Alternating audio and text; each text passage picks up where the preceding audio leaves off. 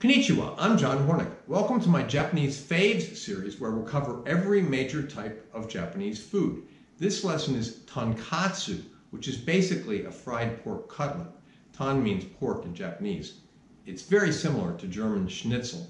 Incidentally, Buta Niku also means pork in Japanese. My tonkatsu was inspired by Shimbo's kushikatsu in the excellent The Japanese Kitchen cookbook.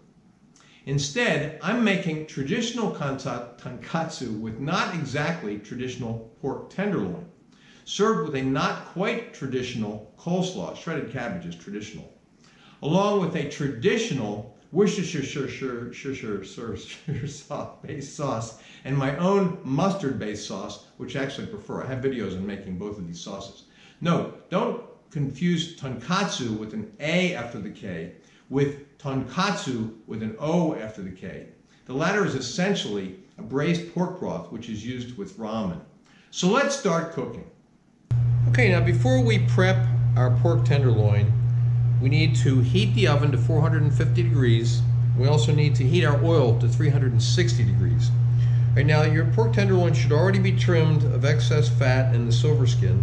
And what we're going to do is we're going to cut off the pointy ends, all right?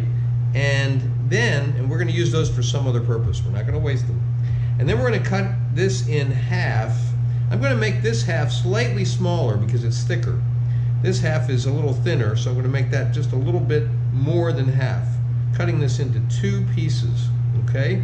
Now, if you were making this for two people, which is what the video in the description is for, you'd use both of these.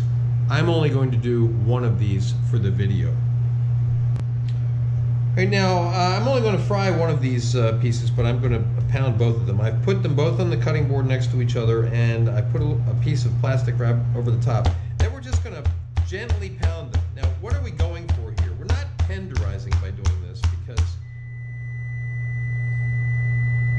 because pork tenderloin is already very tender, okay? What we're going for is to have a piece that is kind of uniform in its thickness and in its width.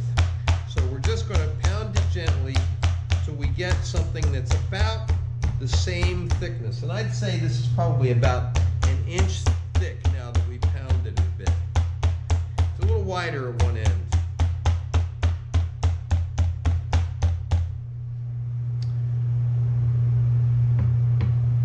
Now let's take off the plastic. We're going to get rid of that. And then we're going to season. If you've watched my course, you know seasoning means only and always salt and pepper. I use kosher salt and freshly ground black pepper always. And I also like to pat it in, okay, so it doesn't all fall off when you work it, all right? So then we're going to turn it over. We're going to put a little bit of salt on the other side and a little bit of freshly ground black pepper on the other side.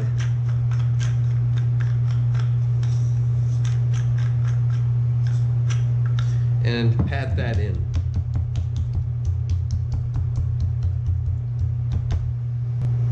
Okay, now we're going to dredge the pork in flour, okay? And dredging just means to put it in the flour and get it totally coated all around, okay?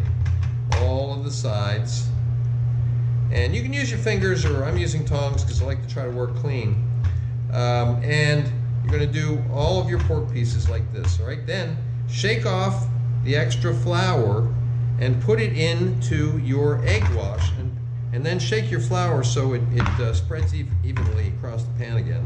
And then get your egg wash all over the pork. Okay? And then we're going to put it back in the flour. All right? If you need more flour, just add it. I start out with less than with what I think I'm going to need. I try not to waste any, right? So I start off with lesser amount. I can always add to that, right? And get it all coated with the flour again. And then put it back in the egg wash. All right, then we're gonna put it into the panko. And we want to get it coated all over with the panko. If you need more panko, add some. You can always move it around in the pan a little bit to make the best use of what you have there.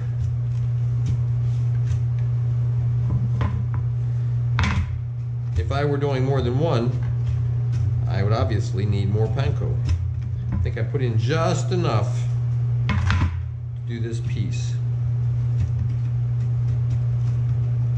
We get it well coated with the panko. And in the description it says that the pork should be room temperature. This is very important, because we're going to be putting it into hot oil, and the moment you put it into the hot oil, even at room temperature, the temperature of the oil is going to drop.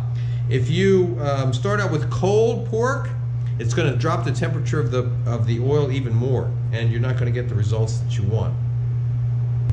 Okay, now we're going to put our pork into the oil at 360 degrees, and we're going to let it fry for just a very short time. What we want to do is just firm up the breading, right? So we're going to go for just a very light golden, only just another few seconds, all right?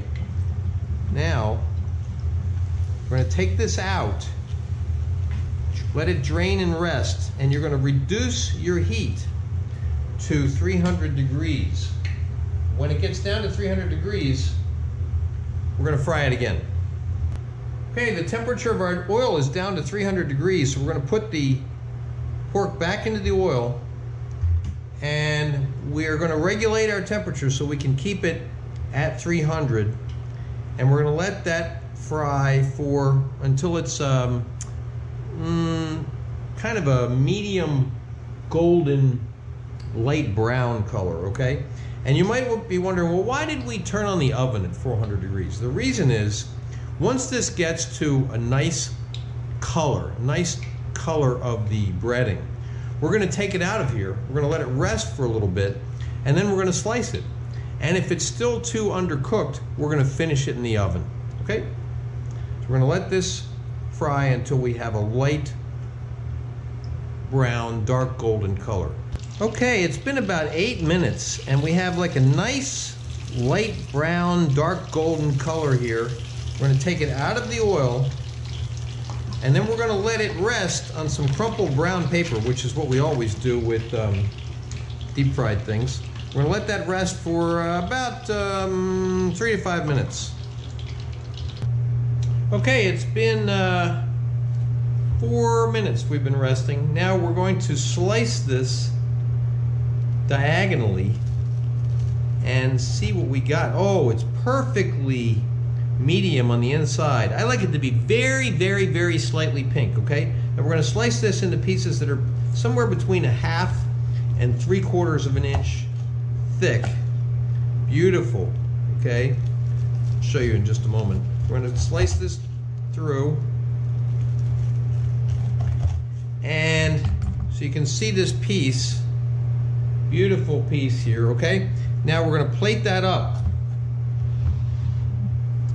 And we're going to plate it with some sliced lemon. And we're going to plate it just like that. And then we're going to serve it with some coleslaw and 2 sauces, the traditional tonkatsu sauce and my mustard tonkatsu sauce. I'll show a photo after I finish speaking, and they'll also be on my Instagram. So you can see photos of the final dish at my Instagram, which is @ChefsApprentice, Cook Like a Pro. Please remember to subscribe to my channel, and thanks for watching.